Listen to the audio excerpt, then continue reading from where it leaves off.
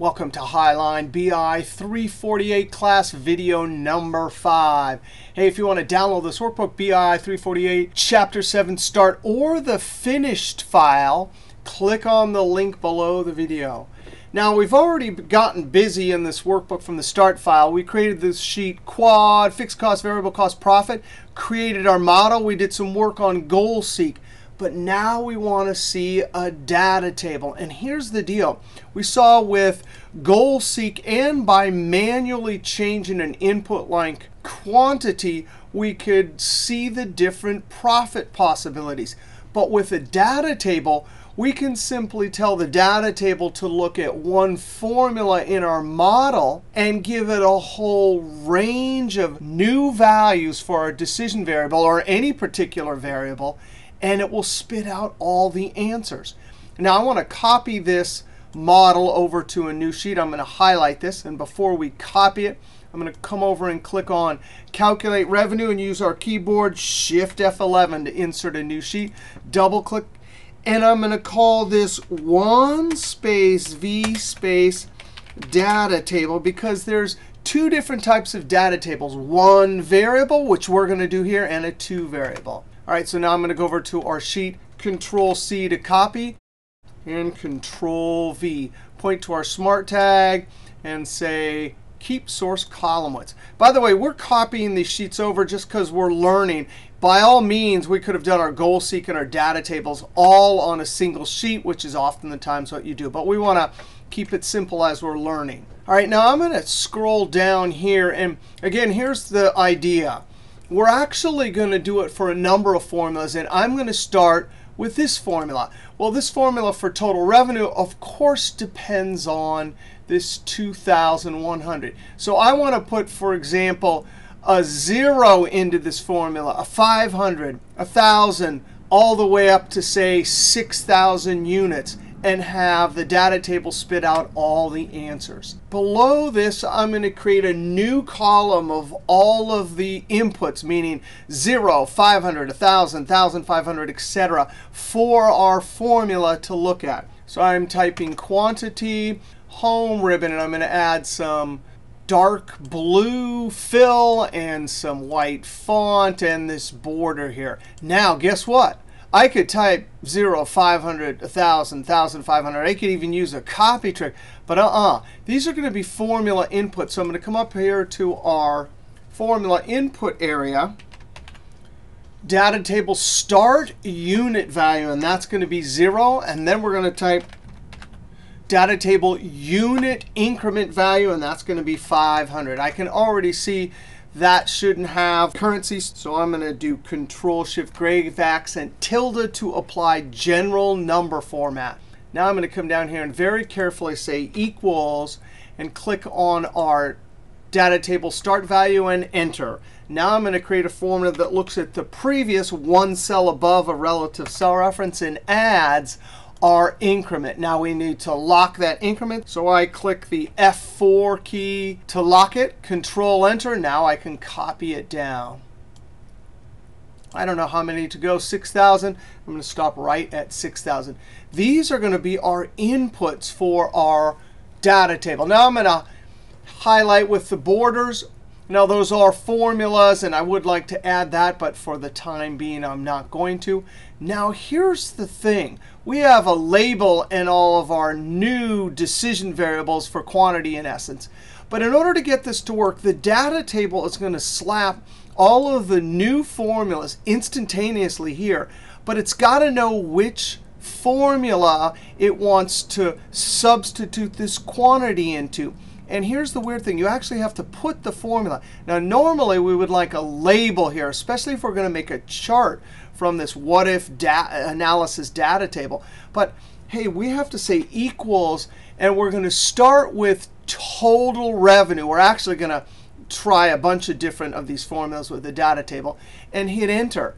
Now, notice that's kind of just there all alone. It's violating our rule that we should always have proper labels and whatnot. But that's the way the data table works. And at the end, we'll do something. We'll put a label over here so it's not as strange, just a lone formula here. But here it is. We have our inputs. we have our formula or a reference to our formula. Now you simply highlight all of the values that are going to be substituted in, the actual formula you want to do the substituting into, and now we go up to Data, What If Analysis, and Data Table. Now, there's a keyboard in 2007 and later, but the keyboard in earlier versions is easy. Notice it's called a data table, so we can simply go Alt-DT, and there it is. Now, the data table has what's called a row input cell and a column input cell. The way you have to memorize it is it's saying column input. That means all of the new quantities, and because they sit in a column, that's how they name this. Now I have to click on the original formula input, and data table feature will look at this formula. It will know that it's supposed to change that formula input by putting all these various values in. Now when I click OK, check that out. That is totally amazing. Now if you try to change or delete any one of these, this is a special type of formula. It doesn't even say what kind of special formula in here. It just says cannot change part of the data table. But from our earlier studies in Business 218, we know that if we were looking up in a formula bar and we see curly brackets that were automatically put in, that means this is a type of an array formula. And sure enough, the process delivered a bunch of values and entered them in as an array. So you actually can't change any one part of it. But there it is. And we can see exactly at 2000 that it gets exactly the right value. That's what if analysis using data table. All of these various values are being thrown into this formula here. Now actually, I'm going to highlight this whole thing and move it. I'm going to move it by pointing to the edge, and that cursor right there is the move cursor. That's the selection cursor. That's the angry rabbit or crosshair. We want the move cursor, and I'm going to drag it down one. Notice we are allowed to change the whole array, move it, but you just can't change an individual part. Now I'm going to add some borders here, and I'm definitely going to put total revenue. I want a label up here. Now we're going to do something totally cool. We're going to delete all of this because, yes, we have one variable in a column, and we used a one variable data table. But guess what? I can put all sorts of different formulas as long as they all use that decision variable. And for each one of these columns, if I invoke only the column input, meaning a one variable data table, it will change all of the formulas. So this is pretty profound here. Now I want total revenue. Then I want total costs, tab. Then I want fixed costs, tab. Then I want total profit. Hopefully I spelled all those right. F7 to check if they're all spelled right. Now I'm going to come up to C, D, E, and F, and then click on one of them and drag. I want to make sure they're all the same size and they're all fitting the labels.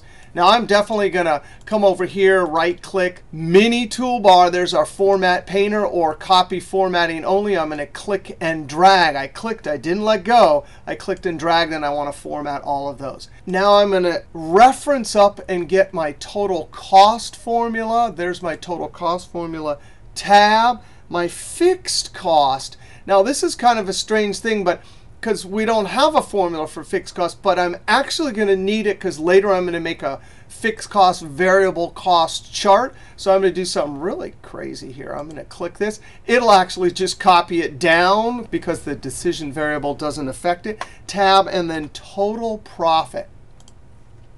And enter. Now let's highlight all these and highlight with some borders. And now the trick is, here's all my new inputs. I highlight all of the formulas at the top of each column, a bunch of empty cells below. And now when I Alt-DT for data table, again, this is a column input because the values are sitting in a column. I don't click those. I click the original decision variable that each one of these formulas is using. And when I click OK, that is amazing. That means I did one if analysis on a bunch of different formulas that had this particular variable here. Now I'm going to come over, I'm going to highlight the inside of this and at least add that green there. And to indicate that these are formulas, I'm going to do Control B, and I'm going to add a label over here. So I just put a label pointing their formulas from original model at Q equals 2000, Control B to bold it. That is pretty amazing. And you can see that here's our 2000 here, and these are exactly the same values that we got when our decision variable was 2000 up here. That is a data table, and it is amazing, especially when the formulas in your model, you have many formulas leading down to some summary formula. And using formulas, because there's no problem with these particular formulas here. We could create some formulas and not use data table. And actually, I have an example over to the side that you can look at of exactly that. But when you get a complicated model, the data table really comes to the rescue. You put all of the new decision variables you want, and data table will slap them into as many columns of formula as you want. Now, in our next video, we'll see how to have a variable listed in a column and a row and do a 2-variable data table for what-if analysis. All right, we'll see you next video.